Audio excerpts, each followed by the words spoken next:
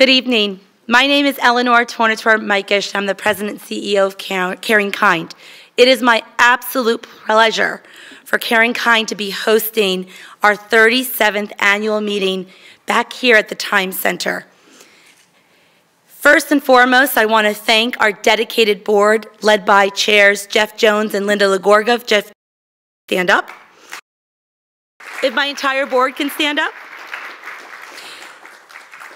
For their relentless commitment to Alzheimer's and dementia caregiving support. Also, I want to take a few minutes to thank my amazing staff who worked so hard on making sure all the details go smoothly for this event and many other events, particularly Ed, Michelle, Andrea, Courtney, Stephani Argon, Stephanie Shivers, Julie, Linda, Dominic, and Jed. At CaringKind, we strive to be your trusted partner. We are often the first call after the initial diagnosis and the last call when somebody has passed to hold your hand. We work with a family member an average of 8 years. I checked that out for this meeting. I was just curious how long we work with a family. 8 years. That sounds like family. What you will hear tonight as part of the panel is our strategy to help the living with the disease and family care partners using technology, AI, medical advancement, supportive services, and more. I've been in the field for over 24 years. Many of you know my story. I started at CaringKind after graduate school in 1994. Came back 3 years ago, still amazed at the work that we do. And the last 2 years, I can say, and I have chills by saying, that there is hope and progress. Many for what you'll hear this evening. But first, let me introduce our next speaker, Diane Tai. She is the Managing Director of the Milken Institute, Future of Aging, where she oversees strategic direction and operations for its focus on healthy longevity, financial wellness, and leads its Alliance to Improve Dementia Care. CaringKind is honored to have her here with us this evening. Diane? Thank you so much, Eleonora. It's really a pleasure and honor to be here with you for your annual meeting. And just a quick note about the Milken Institute for those of you who may not be familiar. We're a global nonprofit, nonpartisan think tank that focuses on accelerating measurable progress on the path to a meaningful life. It's really that phrase, accelerating measurable progress, that I feel really describes what we're seeing today in the Alzheimer's space. So I joined the Institute about 3 years ago for an opportunity to lead a new initiative that was getting off the ground called the Alliance to Improve Dementia Care. And just to see the progress we've made has been really incredible as we really were trying to address this fragmented and very complex journey that people living with dementia or at risk for dementia and their caregivers are experiencing. We're now up to over 130 members. We meet monthly, and CaringKind is one of our members, and we represent folks from all of the key sectors of society. Our focus is on improving earlier detection and diagnosis, building workforce and systems capacity, and scaling comprehensive dementia care models and dementia care payment models. And as part of my capacity now as head of our center, we're also very focused on family caregiving. And we're doing a new project with employers to really recognize that working family caregivers need benefits and supports from their employers. And if anyone is interested in participating in our research and a convening that we're doing in DC, please come and talk to me, because I would welcome you to join us. The title for tonight's event, New Horizons in Alzheimer's Care. I've been really focusing on that word optimism, because really for the first time in a very long time, the palpable sense of optimism is truly there. As we look at the diagnostics, the biomarkers, the drug therapies that are in development out there, and certainly what's in the pipeline. And you're going to be hearing more of that from our panel this evening.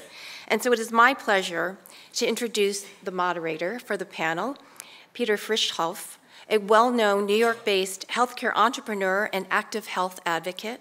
He is best known as the founder of Medscape in 1995 and as the godfather of Osmosis, a life sciences learning platform for clinicians in training.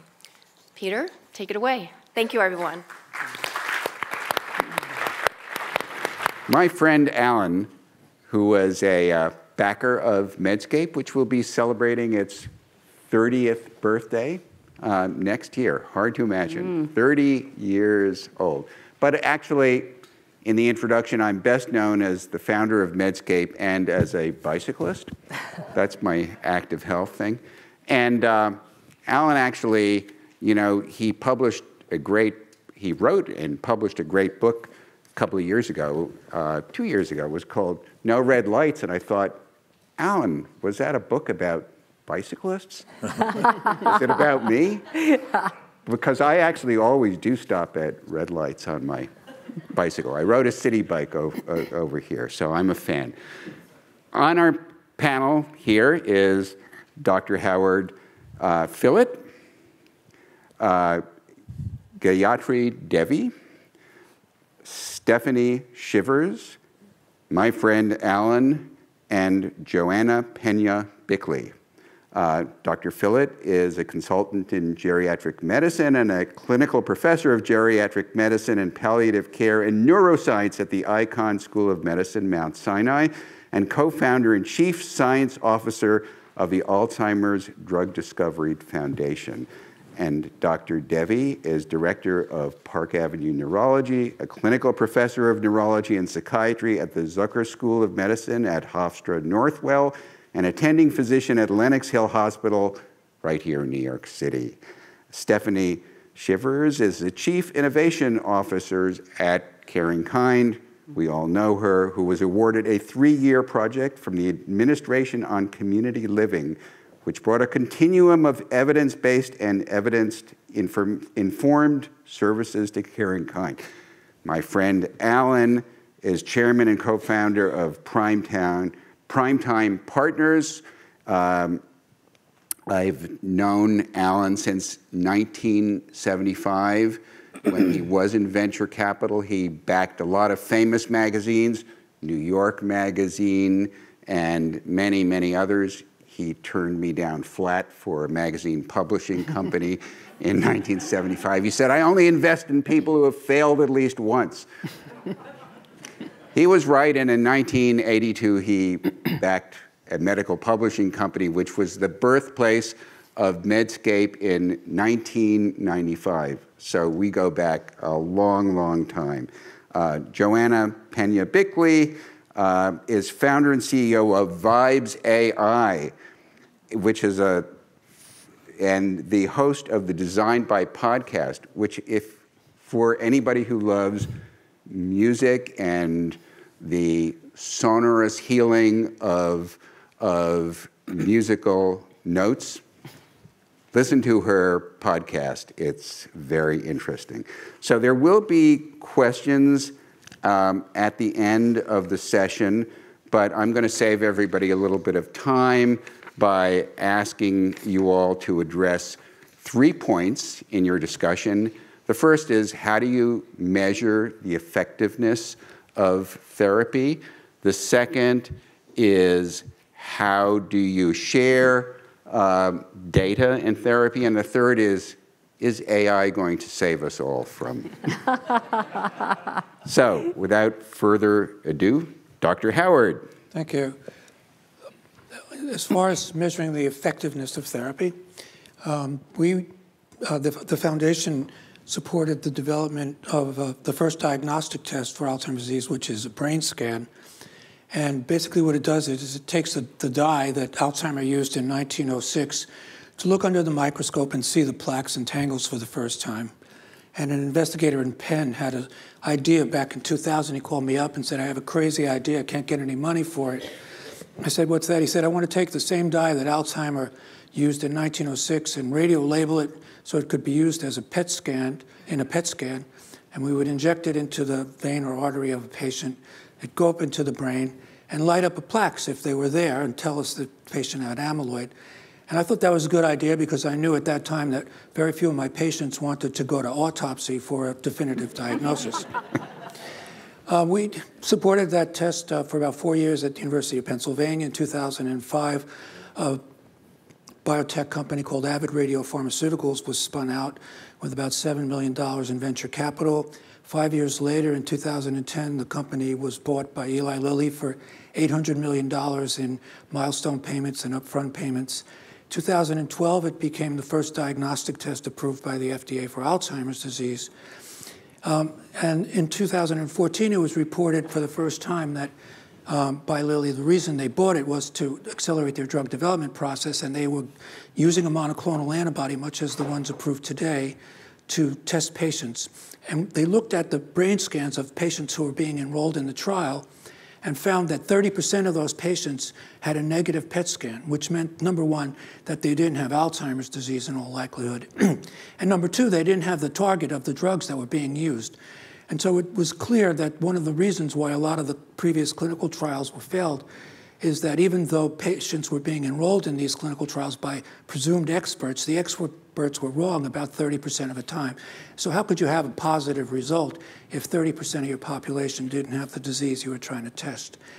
Now, the next step was that now this test became the reason for enrolling. In other words, to get into these monoclonal antibodies, these treatments to remove the plaques from the brain, remove the amyloid from the brain today.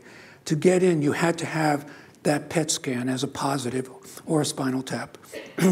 And ultimately, to make a long story short, the first drug ever approved in history as a disease-modifying agent was a drug called aducanumab, and it was based on what's called an accelerated approval, which meant that the FDA concluded, based on the trial results, which showed that these antibodies completely removed the plaques in somewhere between 6 and 18 months from the brains of people with Alzheimer's disease. So for the first time, we could actually test the amyloid hypothesis, which was if you remove the plaques from the brain, would there be clinical benefit? And there was. So the FDA recognized that and said that there was a reasonable expectation, this is sort of regulatory language, that if using this brain scan, if you could remove the plaques, there was a reasonable expectation that patients would have a slower rate of decline in their disease. And so, again, history of how things are developed, how long it takes to develop these things, and the value of a test which, in my practice, somebody comes into the office, they have a memory problem, I do a test, I suspect they have Alzheimer's. I can write the prescription for them to go down the block to the radiology office, get the test, and pretty much by the next day I can tell them with about 90% certainty if they have Alzheimer's disease or not. And the last thing I'll say, if I may, is that the test costs about $8,000 and it's pretty reliable, but it is a PET scan. You do have to get injected and go to the radiology office. And now we have blood tests. The PET scan becomes the gold standard. We're developing blood tests that correlate with the gold standard of the brain scan, and they're just coming out on the market. And I think the revolution that we're going to see in the coming months to year is that this blood tests, which correlate with the brain scans, are going to be on the market. So it's going to revolutionize the way we diagnose patients and also the way we screen patients for clinical trials, because the blood test is just a few $100s. It's a blood test, which we're all used to. It's very reliable and valid. And so when they come to the office, I can tell them, I can just draw the blood, tell them if they have Alzheimer's. Or if we're screening patients for clinical trials, that's a major cost. $200 million of the $400 million it costs to do a phase 3 trial is finding the patients. And if we have to do thousands of brain scans, it's very expensive. If we can use blood tests, it'll be a lot easier to screen patients to go into trials. And the last thing I'll say, if I may, is that these tests have revolutionized prevention. Because now we know, using these tests, that the brain scans start turning positive in people about 20 years before they develop symptoms. So we can go out, screen people either by the blood test or the brain scans, find people that have preclinical disease, and get them into prevention trials, which has already been done, actually, and I think is going to be the future of Alzheimer's care. The goal is to prevent the onset of symptoms in a person's lifetime, and I think that's achievable.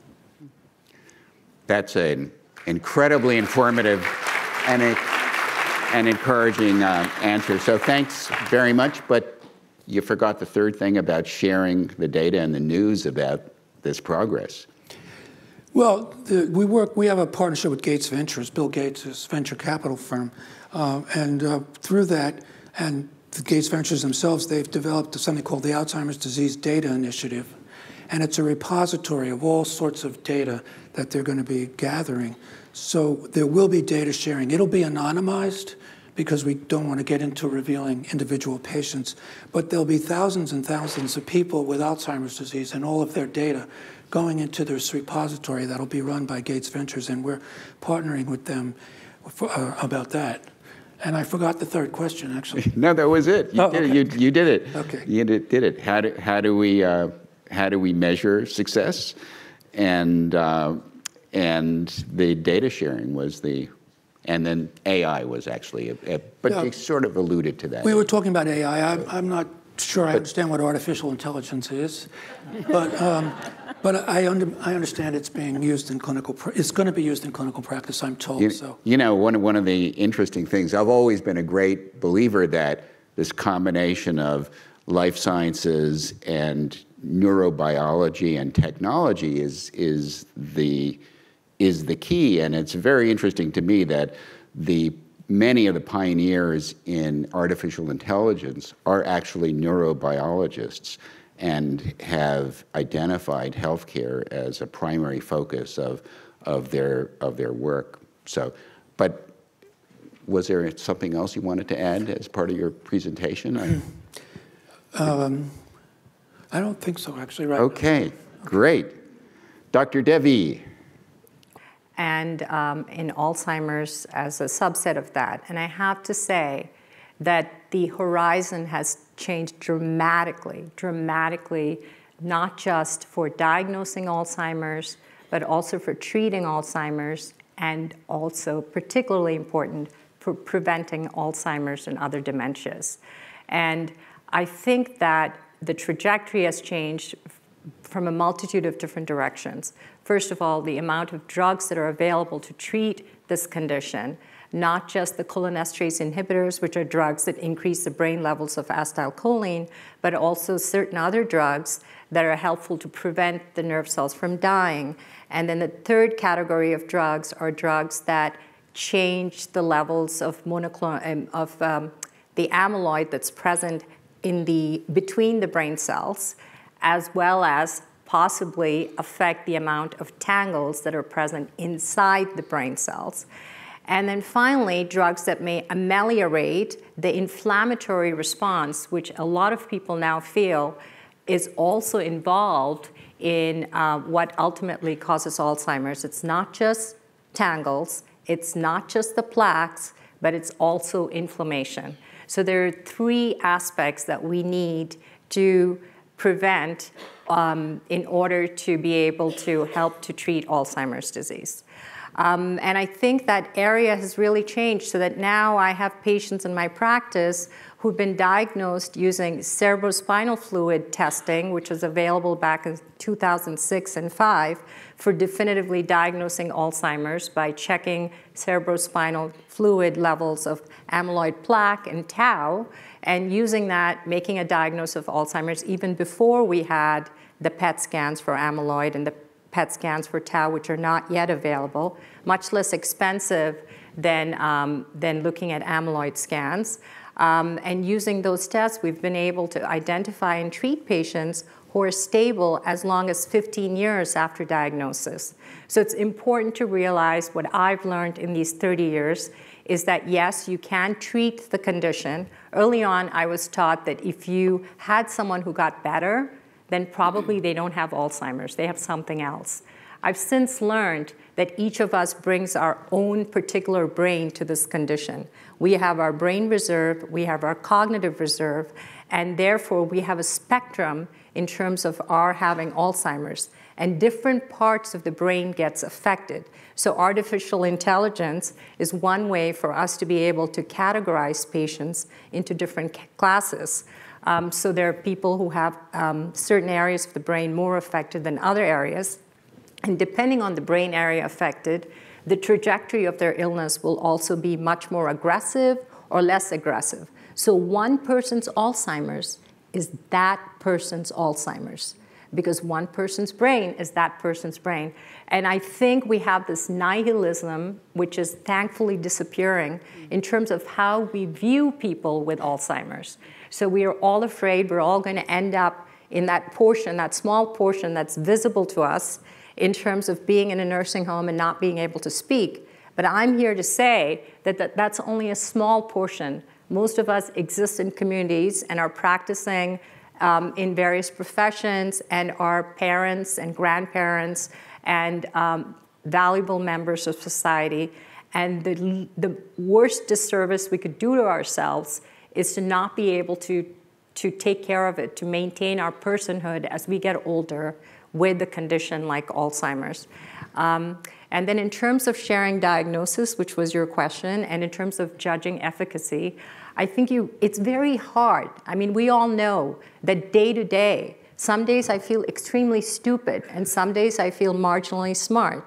So it's very hard to really assess, to self-assess our own abilities. So it's really important to have objective measures of our cognition. I think it's important for all of us to get cognitive baselines and then use that to measure ourselves as we get older. If we can have baseline bone density scans, we should have baseline cognitive scans. And then we should be able to measure efficacy from treatment based on how we change over time with these scans.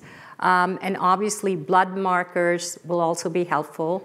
I've been very lucky in terms of treating patients with Alzheimer's with the monoclonal antibodies and to be able to actually observe that there's disappearance of the amyloid plaques in the brain in such patients, and some of them with observable clinical benefit.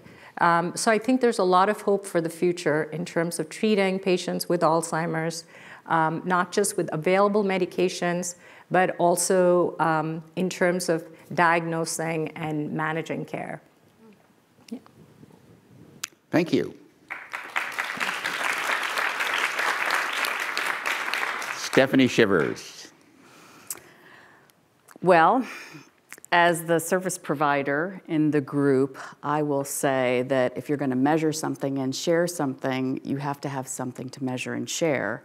And I'm delighted to actually say at CaringKind, we have launched in the past 2 years 16 new programs and services, which is why our staff looks beleaguered and tired.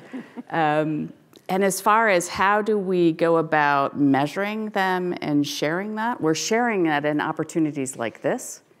And we measure them by really looking at what do people say before they start a program, what do people say after they start the program. Is there actually a cognitive change? Is there a change in depression, loneliness, cognition, confidence, caregiver sense of mastery? All of those things we look at and measure.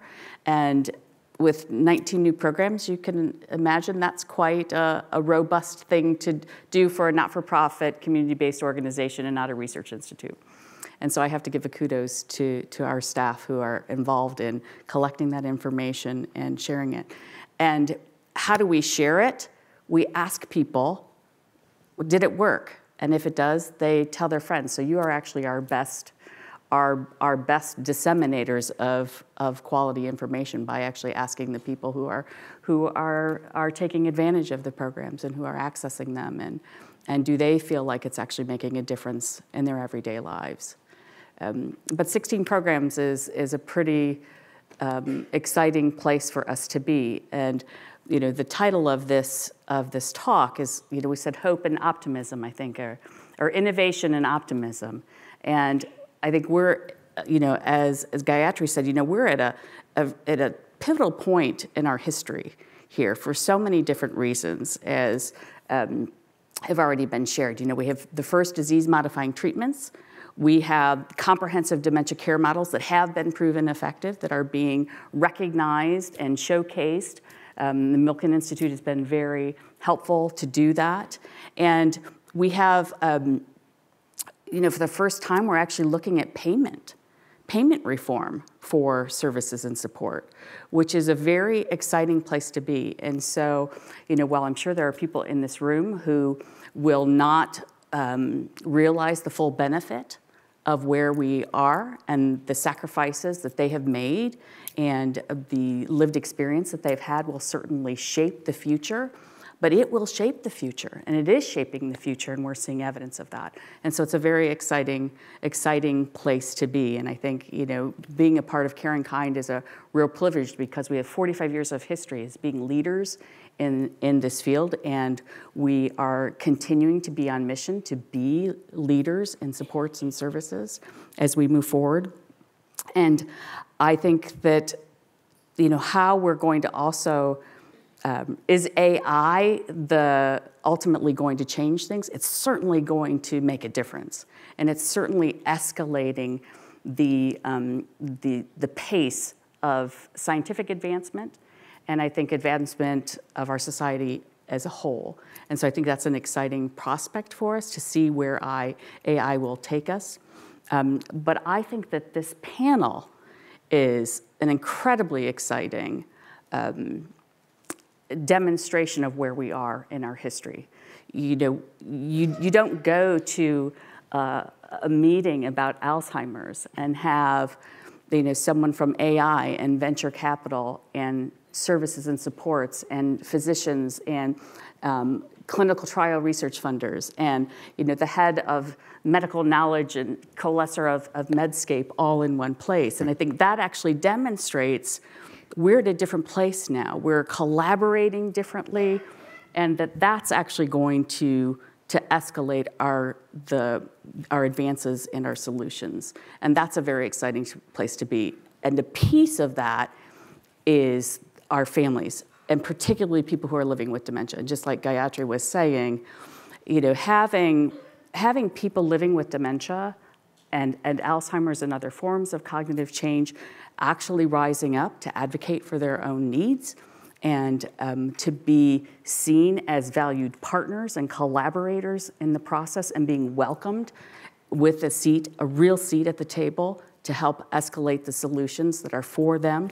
That's a wonderful place to be. And I think ultimately that will be the key to how we disseminate and showcase the best information forward, is when the people who are impacted by this disease are really the ones who are leading the change.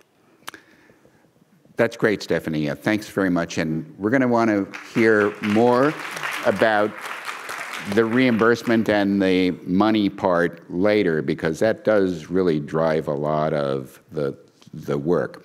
And my friend Alan is next. And when we talk about measurement and sharing and AI, he can certainly talk to those points. When I listen to this panel and I think about measuring, and Peter Drucker had this term, if you can't measure it, you can't manage it, and Mayor Bloomberg was very fond of stating that over and over again as he introduced reforms that we now all take for granted, like the 311 system and and bike share, speaking of bicycling.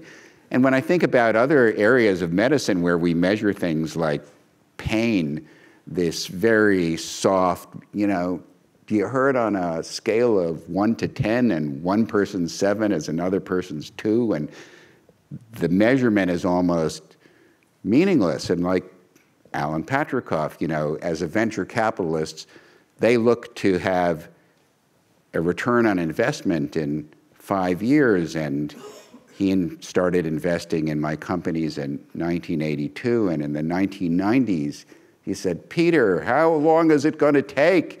And I said, "Well, Alan, everything in medicine takes 2 to 4 times as long as everything else. So where are you on this scale of venture investing on a scale of 1 to 10? And he said, for you, Peter, it's like dividing by 0. I don't even know the answer to that. But thanks to the information we have on this panel, we actually, in the world of Alzheimer's, we've done a much better job than we have in the world of pain and really coming up with objective measures for both diagnosis and treatment.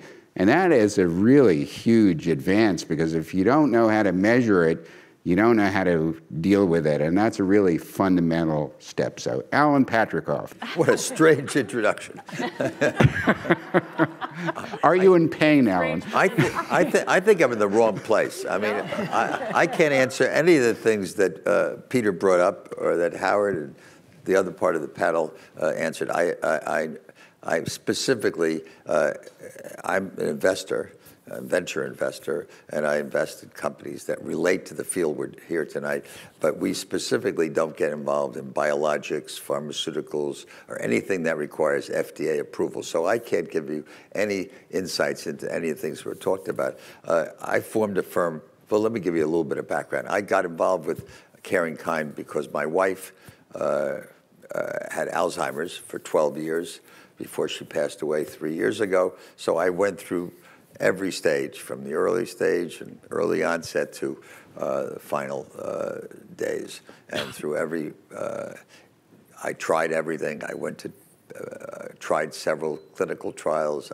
I did whatever anyone caring about their spouse would do. And that's how I got introduced to CaringKind, because they were a great support to me. And whether it was helping programs for my wife, or being a source for caregivers, or I was a member of a support group, an active member for several years. So I'm very fond of this organization, and that's how they stuck me on this panel. But let me tell you what I do, because it does relate to this. I formed a firm 3.5 years ago, and for those who don't know, I've been in the venture business since 1970, which Peter kind of referred to, and have formed 3 firms in this business. The most recent one I formed 3.5 years ago at age 85. I'll be 90 this year. I'm probably one of the oldest. Peter can tell you about all the other things that I do that defy the age limits. But in addition to which, I got married 3 months ago. My wife's in the audience.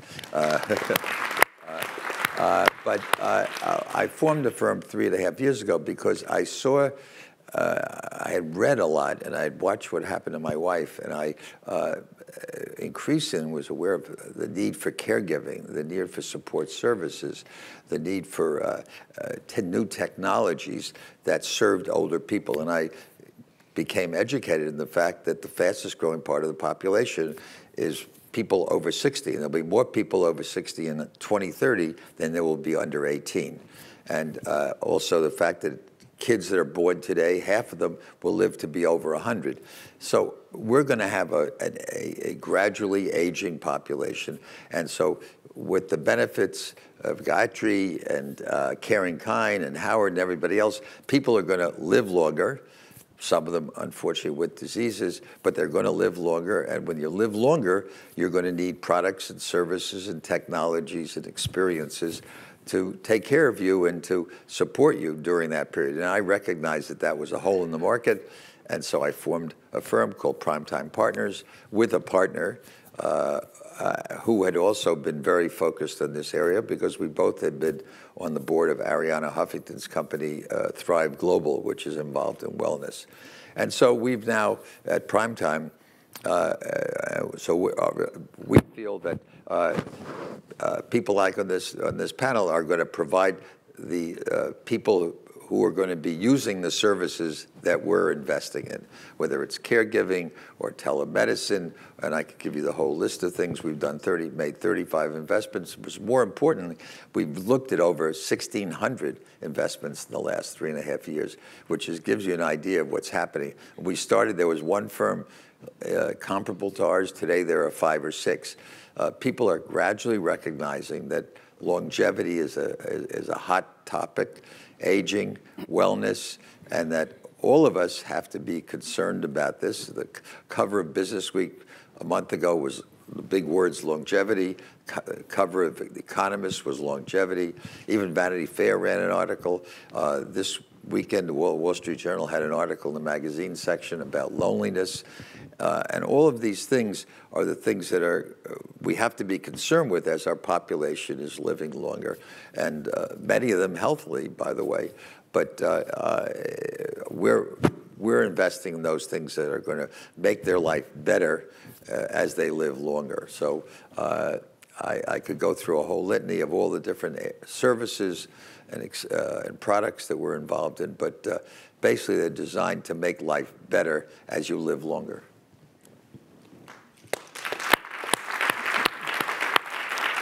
Let me add one last thing about it, because we do have some companies that have a specific relationship to Alzheimer's. There is I mentioned loneliness, which loneliness leads to depression, and also there are ways of determining deterioration in someone's mental capacity by their voice, by video, and we have backed a couple of companies which are specifically focused on, whether it's through the phone or whether it's through the video, to gradually monitoring people over a period of time, to seeing that decline and perhaps intervene earlier and provide services that will slow things down. I don't necessarily agree with everybody that we're on the horizon of preventing, but I do think slowing things down is a noble endeavor, and I think that's more on the horizon than I personally don't see, and I'm not a scientist, the curing of Alzheimer's. I think that in my lifetime, I hope we're going to see it become less and less severe, and hopefully at some point declining.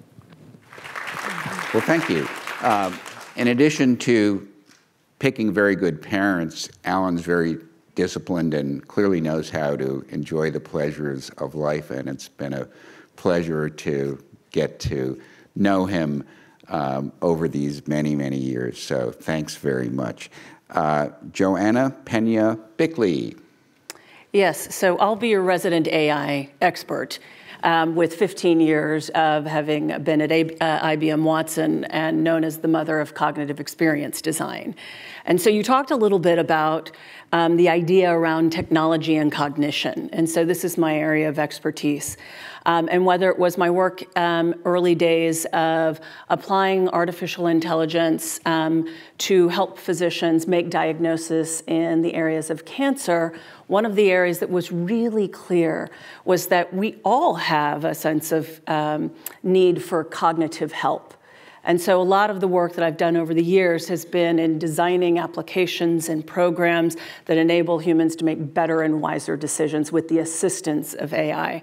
In my years at Alexa devices, so how many of you in the audience have an Alexa device? So as a stockholder in Amazon, thank you very, very much. But also as somebody who genuinely, when we came into the role of bringing artificial intelligence into people's homes, we saw this as an assistive device that should be able to help people of all ages. And what we found, and some of the unintended consequences was actually the people who used it the most were people who were aging in place. People who didn't necessarily feel comfortable texting to communicate. And so it was kind of upon that revelation that we began to see, wow, we have some biomarkers in here for everything from voice recognition to computer vision that we could begin to service our customers much better. And so when I founded Vibes AI, it was on two premises. The first premise was that utilizing these technologies, and as Alan talked about, as we are living longer, you know, I expect to live longer. I hope that I live to be as old as you are, Alan. But what? Yeah, right. 114. But even, that's the. There is it. So, and knowing that my own children will be living longer needed to be living longer with dignity. And how do we design dignity into our everyday interactions and make that living easier, and do so in a way that helps the caregivers in our life lighten the burden? And so I co-founded Vibes AI on the premise that we would be working with physicians utilizing artificial intelligence to take the vast amount of data to improve diagnostics. But the second part of this is the ongoing therapies that often help in the everyday of living with dementia and Alzheimer's. Similar to Alan, probably many on this panel, my grandmother had Alzheimer's for about 15 years, and this was back in the 80s. And so much I think about all of the ways that these technologies and these things could have helped her then. And I really keep her kind of front and center of everything that we do and create. And one of the early indicators was that she actually suffered from early hearing loss. And what we know today is that people with early hearing loss are 8 times more likely to develop Alzheimer's and dementia. And so in a world where we have the ability to prevent things like that, how do we utilize the technology to do that? And Vibes AI is actually very specific in this area, working today with CaringKind, not just as a board member, but working with many on the panel and thinking about the new novel ways that we can apply this. But then you asked about sharing, and I think this is an important one. Today, most of the sharing tends to be handled by 1 or 2 research things. I actually believe, and our company believes, it needs to be handled by the physicians in the field. And so the sharing of the information, when we detect that maybe you have a speech biomarker, right, that is getting to a clinician, and it's getting so in a way that they can react to it and actually prescribe preventative therapies that help to slow down any of the disease states today. So in the area of things like hearing health, one of the areas that's very exciting to us is that the device you might see behind my ears today is actually a prototype of something actually accidentally just turned on one of my own therapies. But this particular device is actually picking up on speech recognition. And so it's picking up on the biomarkers of speech recognition, and I have opted in to send these to an audiologist, right? It's also picking up on a couple of biomarkers for my hearing health. And so at any given time, it's able to tell me how I am doing, whether or not I heard things today that actually impact my hearing health. And by monitoring those things, right, by one, being aware of it, but then the next part becomes around monitoring it, who gets that information? Today I have that information, but I as a layman don't necessarily have the ability to react to that. So why wouldn't I be sending that to an audiologist and consulting with them? Why wouldn't I be sending it with a cognitive therapist to be able to do those things? And so much of the work that we are doing here today is being able to create platforms that connect us at a lower cost, because so much of the things that we today are actually high cost and only available to a small portion of the population. And so Vibes AI is committed to creating technologies that scale and lower the cost of things like diagnosis, the ongoing therapies, the ongoing monitoring, and doing so in a way that is cool, because nobody wants to wear a health device. Let's be honest. How many of you actually, if you knew you had some kind of hearing loss, would you want to wear a hearing aid? Absolutely. Yes? Okay. That's lovely. Now that you know that you're 8 times likely, but the reality is the majority do not. And so we are creating form factors that make it easier to wear it, and to bring these interventions earlier, because the reality is just as our eyes go, right, and our 40s, how many of you have glasses? Bunch of you, right? Me too? Okay. So do our ears, but we don't take care of our ears at the same rate and pace that we do our eyes. The same thing could be a cognitive decline. And so the importance of design is actually one that says, might this be innovative and cool so that I feel good about wearing it and it is doing me some good along the way? And we're embedding these in a way that is, keeping our privacy and our security, because this is health data, right, at the forefront of everything that we're doing. Okay. I'm going to have some more to say about sharing in a bit. I should say that, as Alan can attest to, when people create products, it's often because they're really bothered by something in the world and they kind of have a solution to it. And with Medscape, which was 1995, I was really pissed off at how constrained access to information that clinicians had to the general public. And one of the most radical things that we did in 1995 was that Medscape, where registration was required, but it was open to the public as well as clinicians, so that for the first time, the professional literature was open to everyone who had an internet connection. Didn't matter if you were in Indiana or Indonesia. If you had an internet connection, you could get the information that your clinician was getting.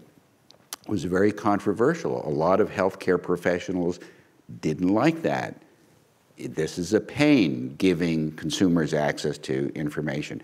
There are a lot of clinicians who don't like direct-to-consumer advertising because this is a nuisance. Patients are going to be coming to us asking for information. Frankly, I don't have a problem with that. I think that it's a good thing. People are hurt by the lack of access to information, not because they have too much of it in medicine. And the informed consumers, the informed patients, are the very best patients. And everyone who's involved in patient care knows that. Consumers aren't generally that afraid of getting bad news or learning about the side effects of medications or therapy. In fact, if they understand them, they're much more compliant and adherent to therapies. So sharing information and the kind of work that CaringKind's does in pushing out information to both clinicians and consumers is absolutely critical to making progress. And we discussed a little bit before about reimbursement and paying, pressure on politicians. That happens when people are aware of deficits in patient care and are advocating for changes to reimbursement policies and things like that to help them, keep them behind. Alan, go ahead. It's interesting you say that. I assume many of you heard this president's speech the other night in which he talked about specifically caring and the number of caregivers. I think I'm going to sprout a number, and people play with numbers, but we use the number 50 million. There are 50 million people in the country who are taking care of someone in their family or somebody that they're caring for, which are giving up their work time, which has lost productivity, and they have not been compensated. There is now a program underway to compensate them if they're trained and qualified and let family caregivers get compensated. It's a very important thing. The other thing I was going to say is what we've learned in the last 3.5 years in investing is that it's amazing what the health plans, and I mean Aetna, United, Humana, what they will do to keep people out of the hospital. I'm overwhelmed every day because they have something called supplemental services, and none of you realize, because no one ever calls their health plan, but if you called your health plan and you have someone who needs caring, you'd be shocked at what they'll do. For example, if you're worried about balance, United Health will give you daily or weekly training and pay for it to help you improve your balance. Why are they doing this? Because if they can keep you from falling, because if you fall, you go to the hospital, you get your hip replaced, you get pneumonia, you get sepsis, and you die. I mean, it's almost that. It's almost that sequence happens. And even if you just go to the hospital, that can cost you $15,000 to $20,000 from that visit. And so, isn't it worth it for them to spend $500 a year to keep you from falling? But it's one of many things that we've learned are available to help compensate people. That's a very good fight. So that's actually a very good point, which is, what does our insurance carriers do to prevent people from going to the hospital? And one of my pet peeves is that Medicare will only compensate for 3 months of physical therapy. Mm-hmm.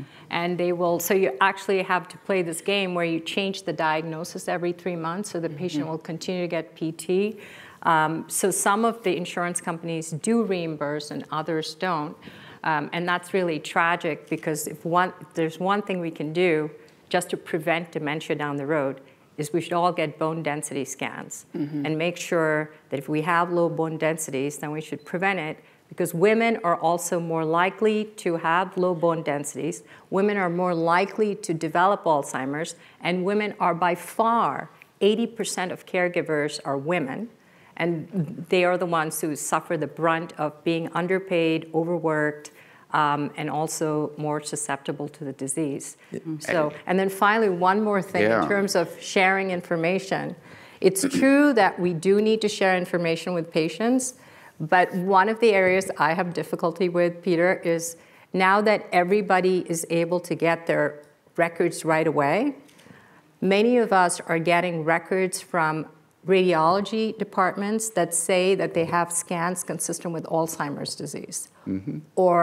And they get it, and they haven't had a chance to discuss it with their physician, and they're home alone, and they suddenly see this, and it's the most horrible thing. It's like suddenly you find out a day after your scan, and you don't have any way of reaching your physician, because sometimes it's very difficult to get the next appointment.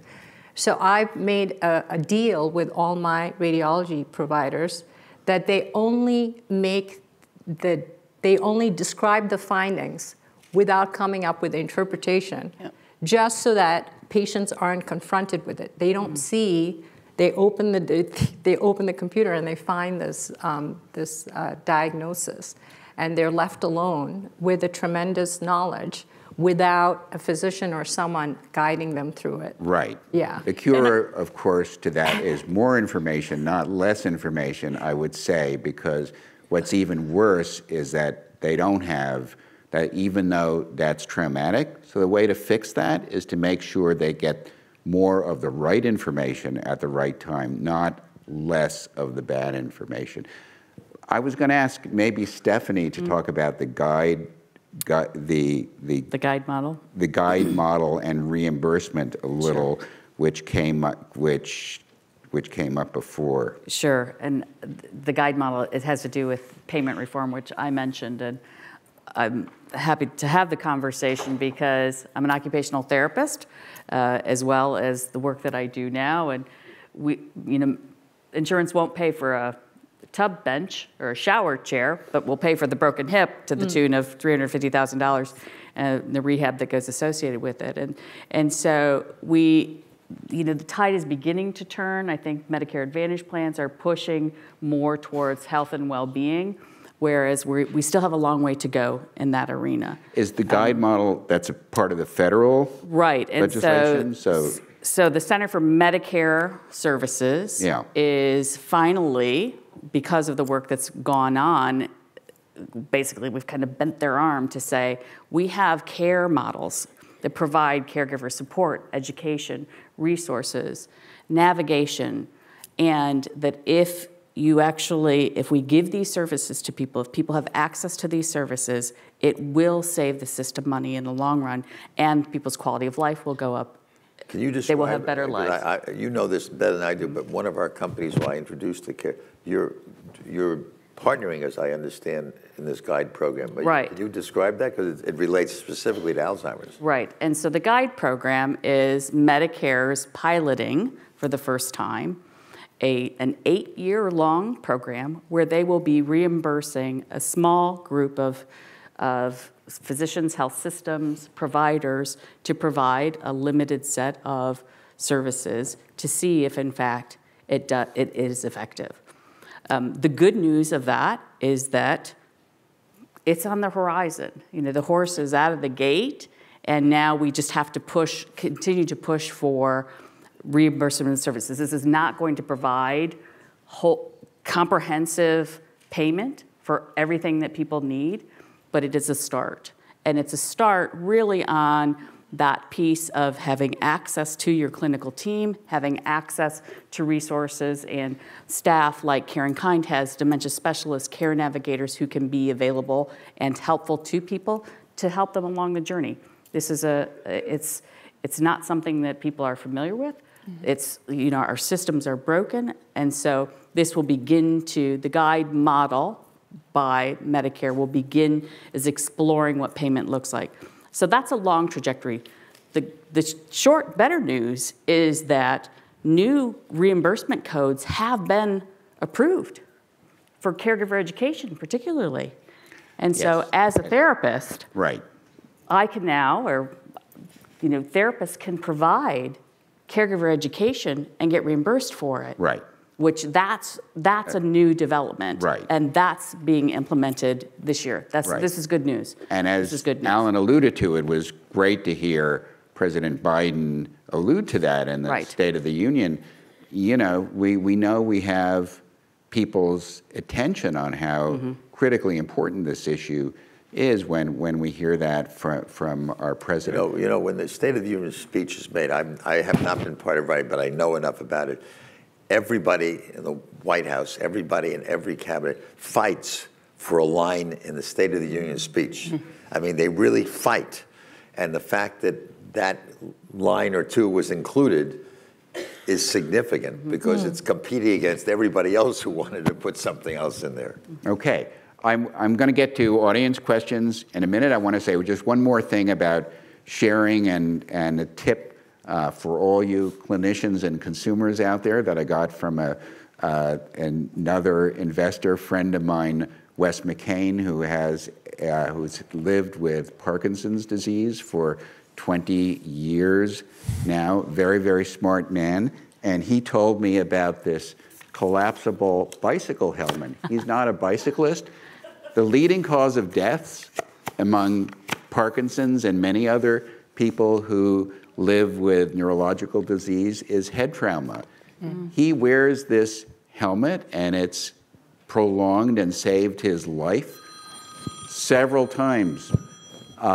So most clinicians don't tell their patients, you really should consider walking around with a folding bicycle helmet. But in his blog, They'll be for Parkinson's sale in the and back Me, afterwards.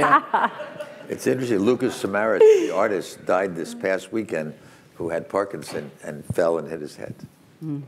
Head trauma, all clinicians and everyone here knows people who have suffered terribly from these injuries. Car crashes, which injure hundreds of thousands of people every year and kill more than 40,000, it's usually head trauma. Sitting in a taxi cab or an Uber without wearing a seatbelt in the back, we all know people who have been hurt that way. So, we need to value our heads. So, audience questions here. Dr. Fillit, would like to know more about the FDA's decision to hold an advisory committee meeting on donanemab. Am I pronouncing it correctly? Donanemab. Yeah. Donanemab, whatever. It's a tongue twister. Yeah, I actually got interviewed by the press about 5 times today and several times yesterday about this, so it is a hot subject. I think the results from Eli Lilly of the donanemab study are very compelling, actually. And it looks like a very positive trial. The drug works. And it works better than lecanemab, which is the drug that's on the market today. So I don't think that I'm worried, or most of us in the field are worried that this request or this planning for an advisory committee late in the game is a problem for the approval of the drug. I think that what the FDA is trying to learn from the external advisors is 2 or 3 things about the clinical trial that was done that were very innovative by Lilly. One is called the limited dosing schedule. In the trial of Leqembi, people were put on the infusion twice a month for up to 18 months. And there was no stopping rule. For many drugs, we have stopping rules, like in cancer. When the tumor's gone, you stop the drug. In this field, it was looking like patients would have to go on these infusions for a long time. What Lilly did was they did the amyloid scan that I talked about earlier to get into the trial. They knew how much plaque there was in the brain. They treated patients over a course of 6 months, 12 months, and looked at whether the scans turned negative. When the scans turned negative, it was assumed that the drug had done its job and it had removed the amyloid from the brain, and that there was no more work to be done, if you will. And so that innovation in the trial could be translated into clinical care to say, okay, you get the drug for 6 months, or when your scan turns negative, and then we'll stop the drug. That saves not only a lot of burden in terms of people having to get infusions, but also economic costs to individuals on copays and costs to society on the cost of these drugs, which are about they've been priced about $26,000 a year just for the cost of the drug, and then maybe another $50,000 for the administrative costs of, the site of where the drug is. So I think it's kind of like the way I think of it is that when a patient gets all of their amyloid gone, they kind of go into what might be like a remission. And Lily also looked at, in an open label, how long it took to reaccumulate the amyloid in the brain, because for some reason that we're not exactly clear of. Gayatri, Dr. Devi mentioned all of the different pathways that are under investigation now. It's actually quite interesting, but just to finish the thought, it takes about 4 years for patients to recapture how much amyloid they had at the time the drug was stopped. So there's a big window there in terms of time people don't have to be treated. The other thing that Lilly did was when they enrolled people, they looked at the tangles. And amyloid deposition in the brain doesn't correlate with cognition. But the presence of tangles in the brain, there's an old staging system called the Braak staging system, which measures how much tangles and how they march through the brain. And that correlates with cognition. And with tau imaging, we can see that. And so what they did was they measured tau. There you go. Thank you. More audience. More, okay, great. They measured tau at the beginning and enrolled people that had they did not enroll people that had very little tangles in their brain because they thought there wasn't enough to kind of fix there.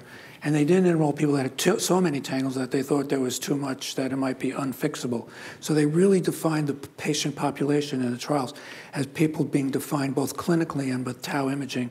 And I think what the FDA wants to know is they want to know more about the stopping rules. Should that be part of the label for the drug? And they want to know more about the tangle measurements by tau imaging, which is only available right now in one county in the United States, which is Los Angeles County, and how that might be in the label. I think most of us don't think that adding tau imaging to the prescription, like as a requirement, will have benefit. We're generally able to make clinical diagnoses within reason. And then they want to know a little bit more about the safety and efficacy differences in donanemab versus Leqembi, which is on the market. There's a little bit more safety problems maybe with the new drug donanemab, but it looks like it's also more efficacious. And 50% of people who took the drug were actually stable at 1 year, which is incredible. And there have been modeling studies to give you an idea about how much closer we're getting to prevention. There were modeling studies a number of years ago which said that if we could delay the onset of Alzheimer's disease by just 5 years, we would reduce the number of cases by 50%. And given the kind of parameters that we have around the current drugs, I think that's very possible. And one more thing I'll say is that there's a study of prevention. It's called the Finger Study. It was done by one of our board members in Scandinavia. And they looked at how lifestyle interventions, similar to what you do for your heart, would that have effect on slowing cognitive decline with aging and even slowing cognitive decline in Alzheimer's disease. And it was a very positive trial. It's being reproduced now in 60 countries around the world. And we're adding on sort of the Finger 2.0, which is like heart disease. You do lifestyle management, you manage your diabetes and your hypertension, but then you add a statin because we have the biomarkers and we know it's a risk factor. And so for Alzheimer's disease, we're looking at metabolic disorders with aging, like insulin resistance, and adding metformin to the Finger study, and using imaging to look at the effects of metformin, which is the most widely used anti-aging drug, and obviously also for diabetes. So we're entering into a new era. And I think the way that the FDA is just trying to learn about how to manage the labels of these new drugs in this new era. Amazing. I have to say, our panel here is so good that most of our pre-panel questions have been answered in their presentations. And metformin, talk about an elderly star. This drug is amazing.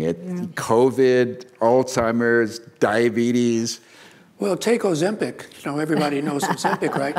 And we funded about 5 or 6 years ago up at Columbia a clinical trial of metformin for Alzheimer's disease with a couple of $1 million. And that professor just got a $40 million grant to look at metformin for the treatment of Alzheimer's disease. We also studied a clinical trial at the Imperial College of London about 5 years ago, which is also like semaglutide, like Ozempic, a GLP-1 agonist. And showed that liraglutide, which is a precursor to semaglutide, actually slowed the rate of progression of Alzheimer's disease and improved glucose utilization in the brain. The brain is 2% of the body weight and uses 20% of the body's energy given by glucose at any particular time. So if there's glucose, if insulin resistance inhibits the ability of the brain to use glucose, you're going to get neurodegeneration. And based on the study that we funded at the Imperial College of London, Novo Nordisk, which is the manufacturer of Ozempic, is doing about a $3 billion study, I believe it is, of Ozempic for Alzheimer's disease. And that could be the next new breakthrough. Imagine a world where you get your amyloid-removing agent in combination with a drug like Ozempic to treat the insulin resistance. And I think that's the world we're moving in. Just like other diseases of aging, you have combination therapy, people characterized by their biomarkers, and they get 2, 3, 4 drugs at a time. Cocktails. Cocktails. Cocktails, if you will. And that's the world that we're rapidly approaching. Absolutely, and that's where artificial intelligence in each one of those studies that you've just cited is actually where AI is actually taking and utilizing that data, finding the pattern recognition, and then helping accelerate some of those findings in that, as well as when we think about cocktails, I think this is an important one, right? We're getting to individualized medicine. Yep. And that is where the accessibility of artificial intelligence in new and inventive and novel forms is going to be, I think, critical in making those findings and those innovations in the medicine more accessible to us as a public. Yeah, we just had an advisory board of world leaders on this issue, and it's actually more complicated than you think, that we thought. The statistics are very complicated, the number of arms that have to go into the treatment trial. You have placebo, the one drug alone, the other drug alone, and then the combination. They're very expensive. We don't know which drugs to pick, actually. Right. And the question of whether all these new drugs in combination will have to be done on a background of the monoclonal antibodies, which are quite expensive. So do we start the trial where we use the monoclonals plus the new drug, or do we use the monoclonals, get rid of the amyloid from the brain, and then start the new drug? So we're entering a new era, but we're not sure exactly how we're going to get there. Yeah. So this is why those of us who love life sciences and biology and caring for people are always in awe of it. Really is almost like magic. So, Joe, go ahead. I just gave a speech it was the first time, we know that aging is the leading risk factor for Alzheimer's disease, but there's never been a combination of studies where the field of gerontology, which has been around for over 100 years, has been combined with the neuroscientists so we could learn from aging research to the